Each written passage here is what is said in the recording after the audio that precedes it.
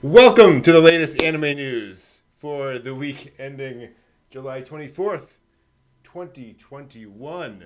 Mamoru Hosoda's long-anticipated Belle, aka The Dragon and the Franco Princess film, opened this week to great success. It held its world premiere at the Cannes Film Festival on July 15th, where it reportedly received a 14-minute-long standing ovation. Yeah, the festival has a reputation for giving long ovations, but Belle's is still one of the longest to be recorded in the festival's history. Hosoda was originally not scheduled for a post-screening speech, but following that response, he expressed his impromptu thanks. Let's see here. He said, "To have it supported in this place where people who love film gather is very encouraging and gives me strength." End quote. Belle opened in Japan on the 16th and sold more than 600,000 tickets in its first 3 days, topping the box office chart for its opening weekend. Pretty good.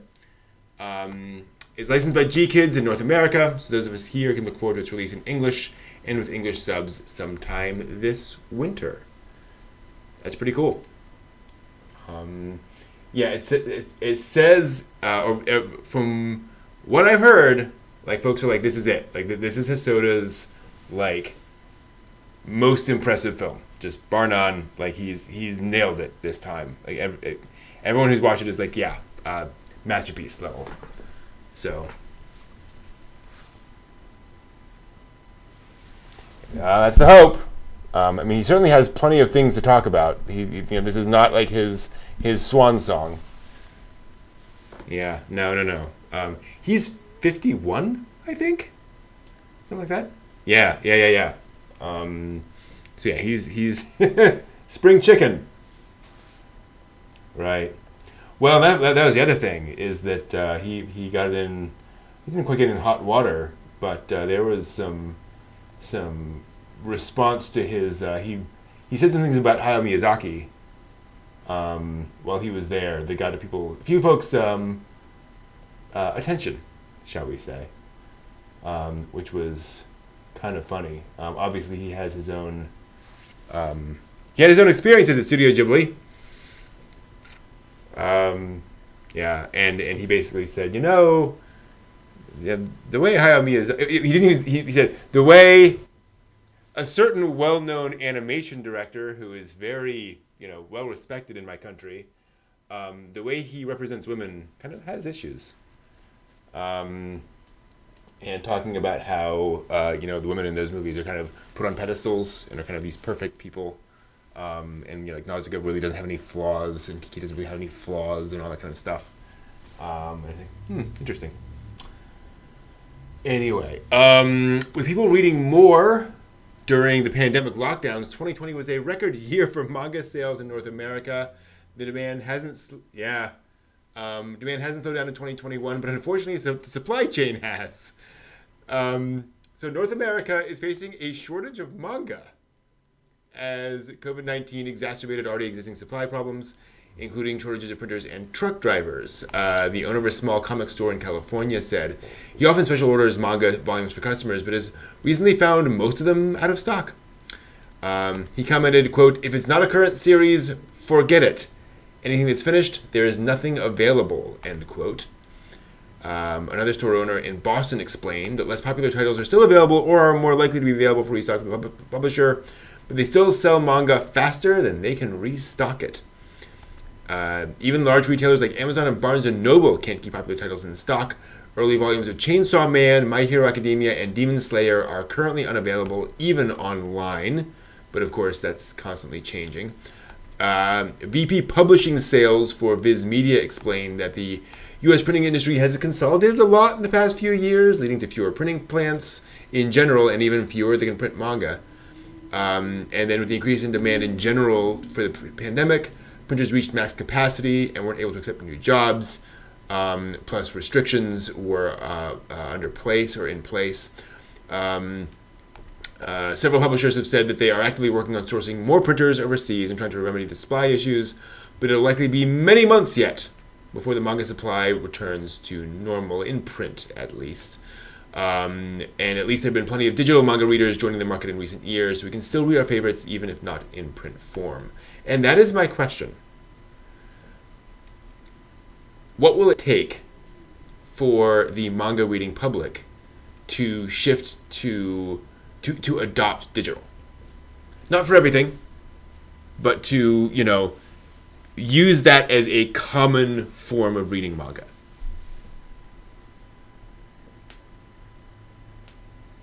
Mm. Right.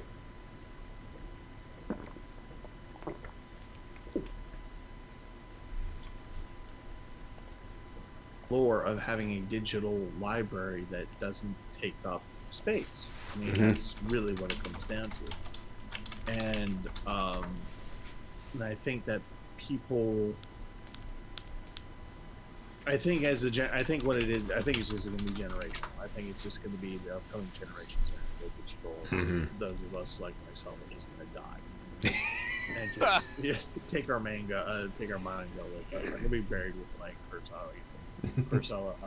Kurosagi book service and Ranma and whatnot. I think when you can deliver the same kind of guaranteed access.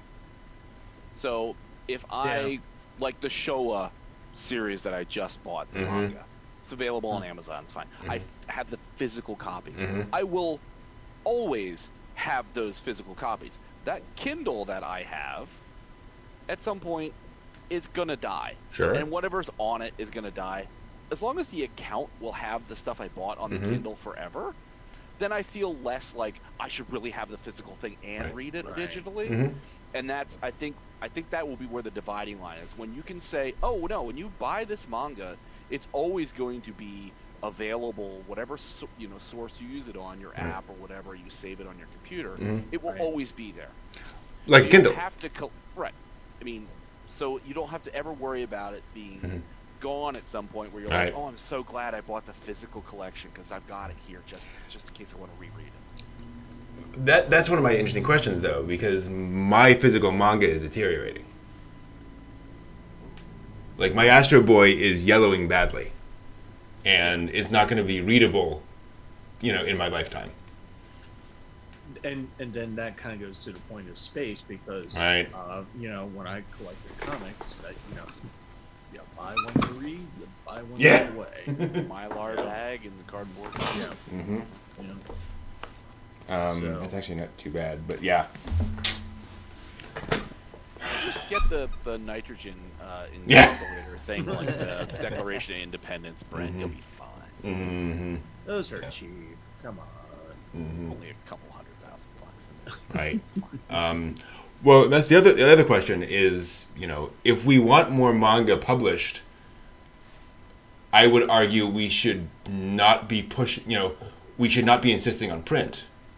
Because it's much more expensive for them to make print copies rather than just licensing and putting them out digitally. I mean, literally the demand, if you just do digital, you can meet the demand. Right. Yeah. It's like right now you can't physically. Yeah. Yeah. Well, if you wanted to do that, then that's when you go the digital library route, which is what libraries are doing right now. And you collect the titles and you put it on the server, and you put it on your own programming, whatever.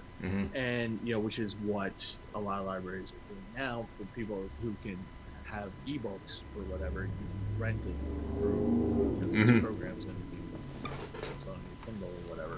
Yeah. And but it's just like anything else. It's about access, and you have to figure out what that access is. Yeah. And one of the things that is odd for me to have heard just recently, it was like, for example, music. I've gone from vinyl to cassettes, to CDs, to digital. Right. And guess what I found out? The Walkman's making a comeback.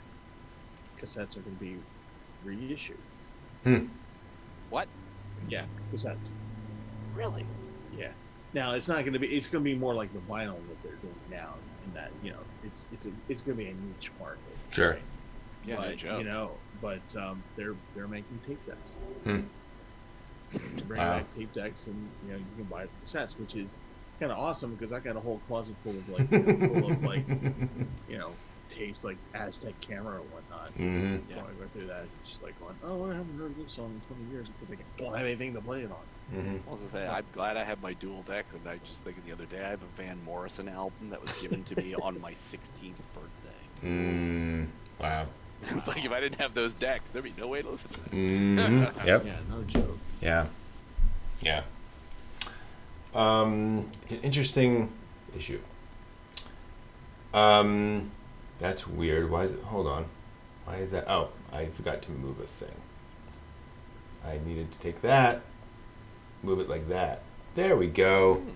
Last week marked the 20th anniversary of Hiromu Arakawa's Full Metal Alchemist manga.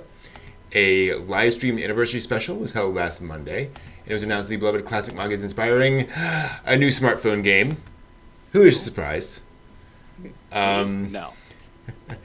Full Metal Alchemist Mobile will be. We'll get more details on that in winter of this year, so we have a while to wait on that one.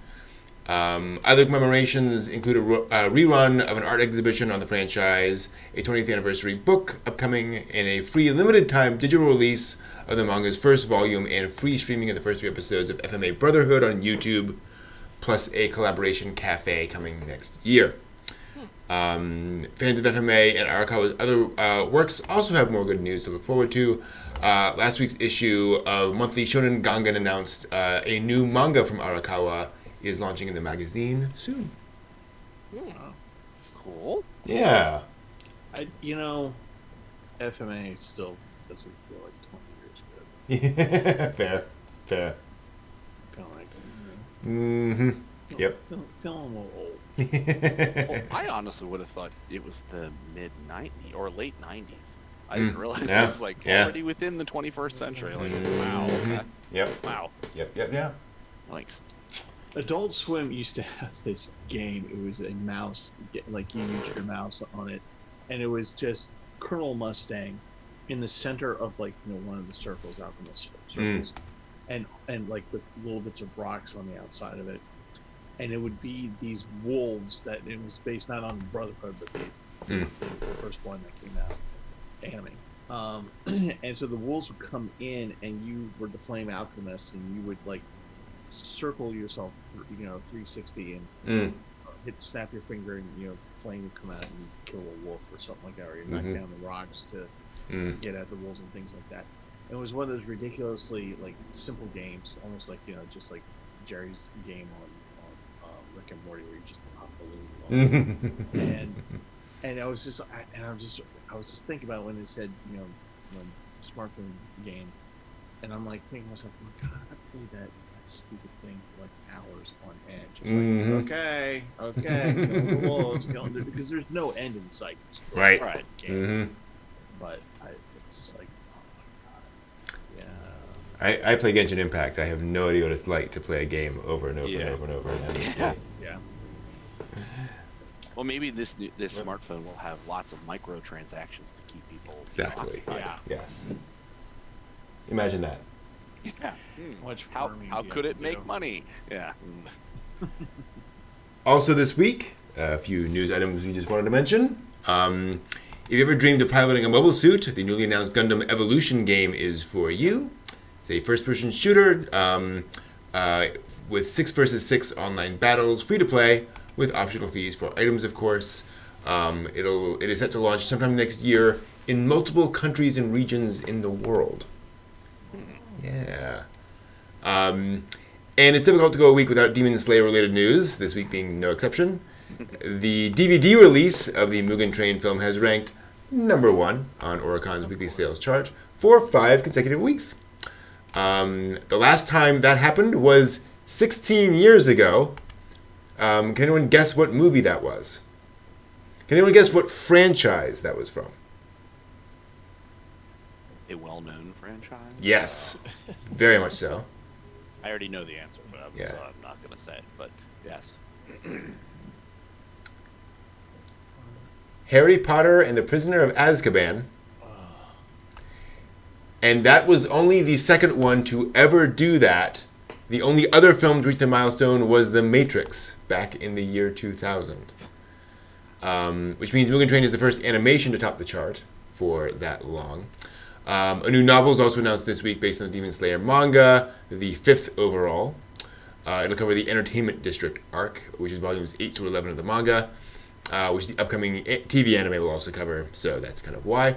And lastly, for fans in Japan, a new VR roller coaster based around Demon Slayer came to Osaka Universal Studios Japan in September. The Demon Slayer XR Ride will bring riders onto the Mugen Train. Algonquin Young Readers announced this week it'll publish the first ever English translation of Genzaburo Yoshino's How Do You Live novel, which is, of course, the inspiration for Hayao Miyazaki's next feature film of the same name. It'll feature as a story with great meaning to the film's protagonist, according to Miyazaki. The original came out in 1937 and follows 15-year-old... follows Copper, a 15-year-old who's recently lost his father, as he explores pre-war Japan,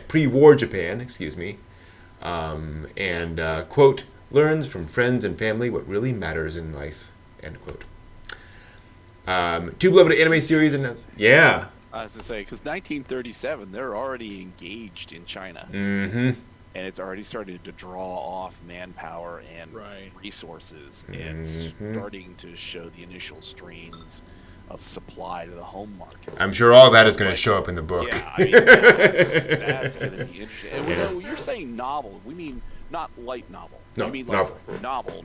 So like Kimetsu no Yaiba, the novel, is like a full-on novelization, not just a light novel version. I don't know about that. But from what I understand, How Do You Live is a novel. Okay. Yeah. Two beloved anime series announced continuations recently. Studio Orange announced on Wednesday that Beastars will have a new arc. And I thank everyone that supported the show so far. And a new Konosuba anime has also been greenlit. No details revealed. My Next Life as a Villainess is also getting more anime in the form of a new original anime disc bundled with the manga 7th volume, which will feature a story from the childhood of the main characters. Cool. A website and Twitter opened this week for an upcoming TV anime adaptation of Liz Takayama's Alternate World Pharmacy novel series about a pharmacologist who dies from overwork and is reincarnated into another world, into a lineage of noble court healers. And then My Stepmother's Daughter Was My Ex-Girlfriend, a light novel series. I said that right. Is also getting an anime adaptation. I saw that. It's a rom-com about a couple who broke up after their junior high graduation, but discover on the day before high school that their parents are getting married, and they are now step-siblings. Yeah. A 24-episode short anime of Tora and Mike is coming to the manga's official Twitter account starting in August. It is a feline-human drama following the daily life of cat siblings and their regular customers at their restaurant in Nagoya. I don't know, man. Kaoru Hayamine's Mirage Queen Aimee Surk, I'm probably mispronouncing that novel, is getting a theatrical OVA project next year for its 20th anniversary. Follows a mysterious thief who always steals what they're after. One Piece's 100th compiled manga volume will ship in September. Wow. 100th. And its 1000th anime episode is also approaching. Oh, wow. That's insane. 1,000. 1,000 episodes. I haven't even started it yet. Yeah. And we're done. We just can't. 72 hours this weekend. I'm going to get there. Wow. So there's a new video collection of 5 short dramas announced this week. Which will center on the One Piece manga and will include live action and animated segments. It'll be a collaborative project with JAXA, because why not? A Where's Waldo crossover, free releases of the manga, and more. The Japanese Agency of Cultural Affairs announced the studios that will participate in the second round of the Anime no Tane program to train and educate young animators. Imagica Digital Scape, Studio L, Production Plus H, and The Sprite will each produce a new animation project between 7 and 10 minutes in length. This is the latest iteration of the Young Animator Training Project, from which we got Little Witch Academia, Death Billiards, Death Parade, and Ongaku Shoujo. If you ever wished you could see an anime stage play adaptation, your chance is finally on its way. Stage play, not musical. Sorry. Yeah. Live Viewing Japan will be streaming 3 2.5D stage plays in August for viewers in the US, Canada, Australia, New Zealand, the UK, and Singapore. Their festival will bring live spectacle Naruto, My Hero Academia, The Ultra Stage, and Pretty Guardian Sailor Moon. Yes, that will be coming hopefully fairly soon. That's all the news for this week. Thank you all for watching. See you next week. So yeah.